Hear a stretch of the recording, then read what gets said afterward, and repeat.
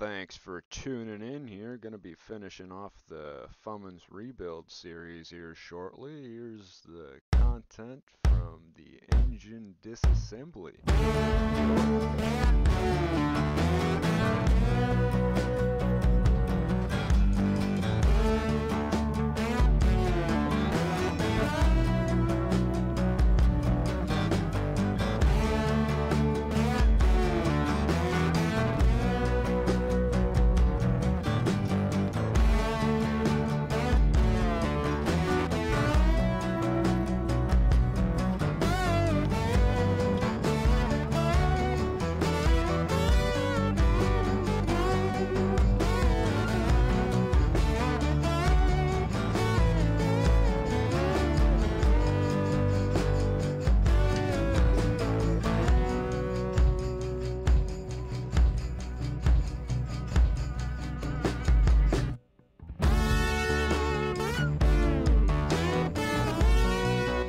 Not to get ahead of myself, but this is the progress on it so far.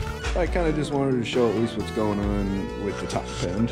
So I got titanium valve keepers and retainers, Hamilton beehive springs, DPS 3-piece manifold with a HX3540 hybrid top turbo and a HT3B bottom turbo. Super powerful. So the only other things on the head done here is having an aluminum intake runner and a fire ringed for the combustion chamber.